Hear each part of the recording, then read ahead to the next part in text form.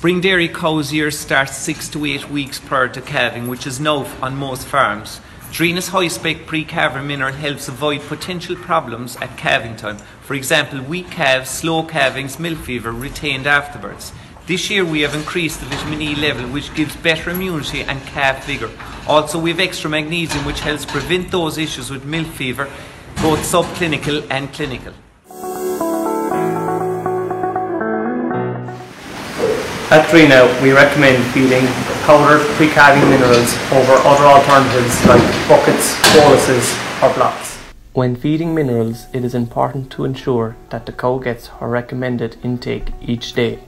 Weighing out the correct quantity or using a measuring jug allows us to be sure that the cows are fully supplemented and wastage is reduced.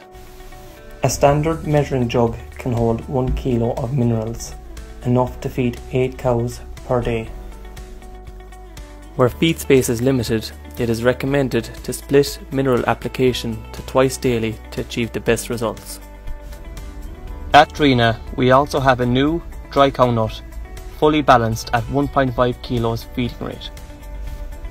This 18% diet provides quality protein for improved colostrum and high energy content for increased energy for calving.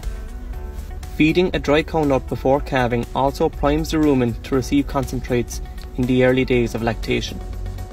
For more information, contact the Drinagh Co-op Mill, local branch or sales rep.